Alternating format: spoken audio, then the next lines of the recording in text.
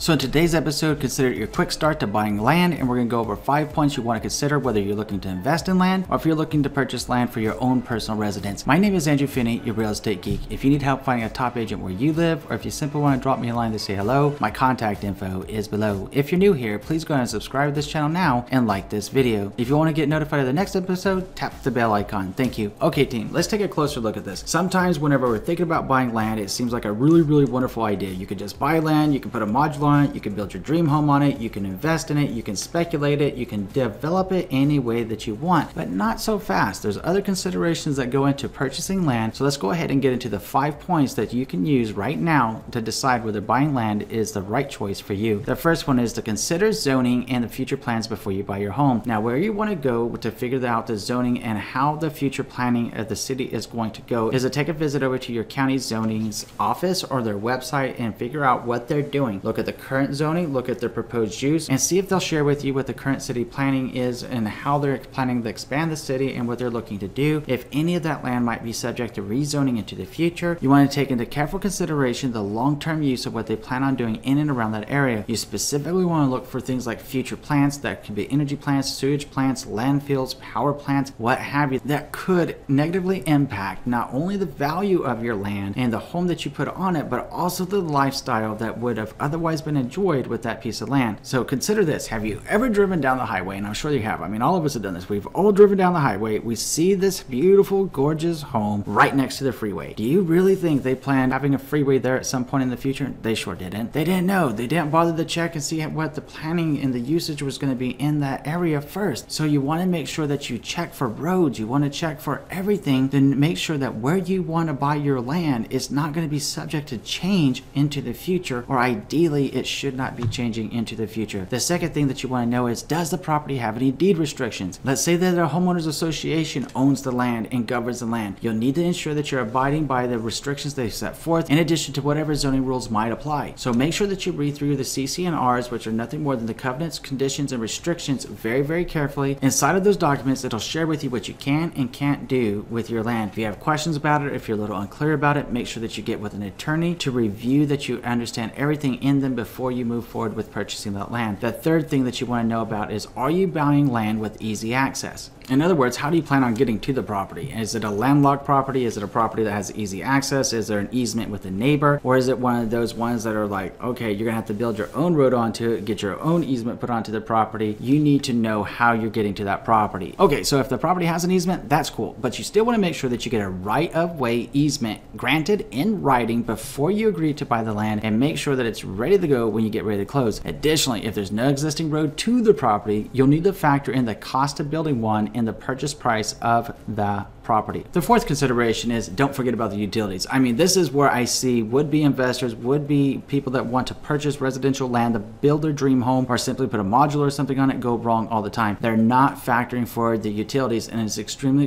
important. Consider if you're buying it like in a larger plan development, okay, it's probably not going to be that big of a deal. They probably already got utilities rented to that land, or they're extremely close and it's not going to cost as much money if the property doesn't already have them. But consider this. What happens if the closest utilities to that land are 500 feet, 1,000 feet, 2,000 feet away? You got to be able to budget for it and know what that cost is going to be, because that's going to be a price you have to pay to bring the services into the land. That's the number one thing that I see people forgetting about when they're considering buying land, is asking the question, are utilities ran to the property? And if not, how far away are the closest utilities and what would the cost be? Now, it's simple to call up the utility company, let them know what you're looking at, and ask them and get an estimate from them of how much it's going to be to bring in the utilities. Knowing how much it's going to be and budgeting for it up front is going to be the difference between success and failure, and we want, of course, to make sure that you succeed. The fifth consideration is how you can get financing for your land purchase. The process is a lot different when you're purchasing loan. Steps needed to take to secure a mortgage. If you're buying raw land, you know those parcels without utilities and streets, right? The lender is going to generally be looking for 20% to 50% of the price in the form of a down payment, and those loans will generally come with a higher interest rate. It's something that you need to think about, it's something that you need to consider, and it's something you need to be prepared for if you're looking to buy land. It's also important to remember that not not all loan officers handle land investments, so it may be a little bit of a challenge getting financing for your purchase of land. Many sellers will offer seller financing if they have land. If not, then you might want to try with your local banks and your local credit unions, see which of them might be offering land loans. If a lender does it and you intend to build a home upon it, sometimes there's what's called construction to perm loans, and you want to get with a local loan officer that provides that loan option to you to review the circumstances of that loan type with you and see if it's going to be right for you or not. As a final thought here, one of the biggest mistakes that residential land buyers make is they don't factor into the cost of the loan, the cost of bringing the utilities and the improvements onto the property. So please make sure that you're getting all the bids that are required in advance of seeing a lender to make sure that you're budgeting accordingly for your new land purchase. Now here's what I want you to do is share your thoughts with us about this episode in the comment section below and any experiences that you have with purchasing land. Let's continue to help our team and community learn and grow together. Now I'm going to go ahead and pop up my contact information. If you need help finding a top agent where you live, or if you simply want to drop me a line to say hello, my contact info is below. I always enjoy hearing from you and I'm always here to help you. If you haven't already done so, I'm going to ask you to do 3 things. Number 1, please subscribe to this channel.